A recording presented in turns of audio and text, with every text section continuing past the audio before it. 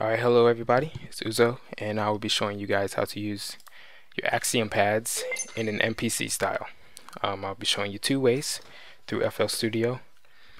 I'm using the Axiom 49 actually, but this should work on any first generation Axiom, and I'm not sure about second generation, but 25, 61, it should work.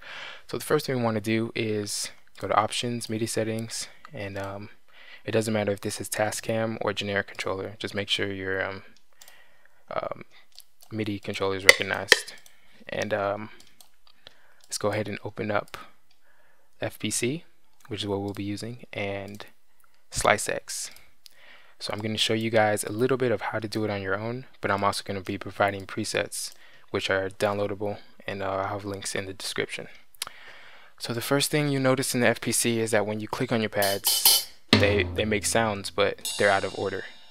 So to fix that, you have to actually click on the sound, or the pad rather, and press Learn, and then click on the pad you want to assign it to.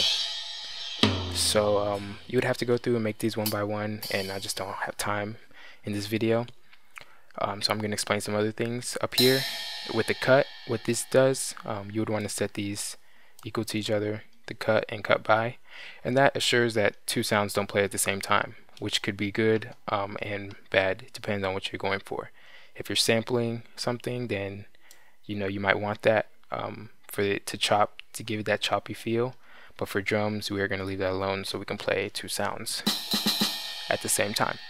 With the output, this goes to the mixer. So on output 3, on this, when we go, it's right there on output 3.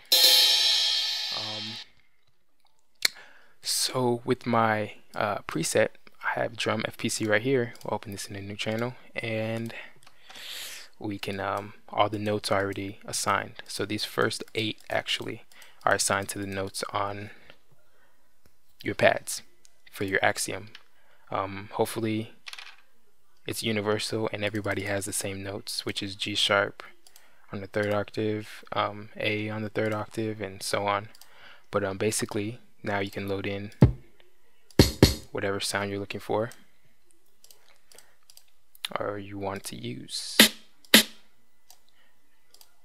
And yeah, that's really it. Let's see.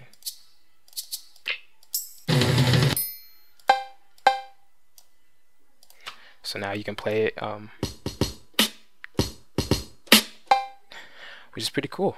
Now the second option with the Slice X would be if you have something like a drum loop, which I have one right here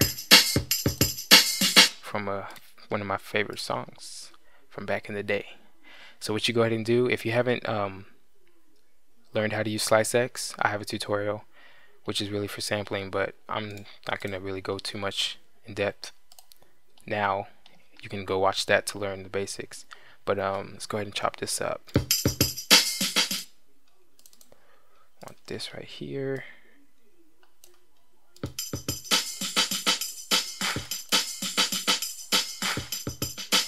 Alright, so I have this chopped up the way I want. Now what you would do is, first of all, you have to click on the pad, or actually tap on the pad that you want to assign.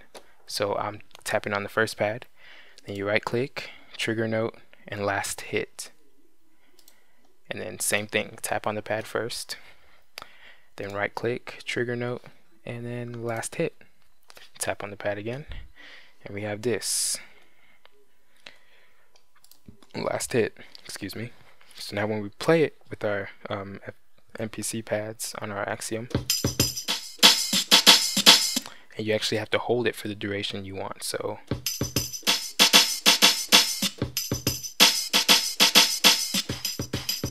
which is pretty cool. You could also use that for sampling. If you had an actual song that you wanted to sample, you could use that and really get that chop effect. So really that's the basics of using your MPC pads, I want to say Axiom pads, for drums.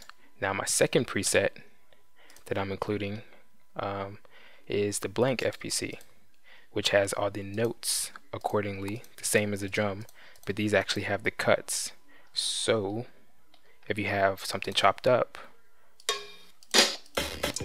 every day I lead a crib. Every day I lead. I don't really have anything here. Alright, so every time you play one note, the next note that you play, you know, they won't play at the same time, basically. And that's the difference. I have the cuts on each individual channel here already done for you, which is a pretty big deal because that took a long time. But I'll give you an example. Every day I lead a crib with no. So that's basically that. And you know, these are just, you know, creative outside of the box ways that you can do things if you ever want to jam out on your pads.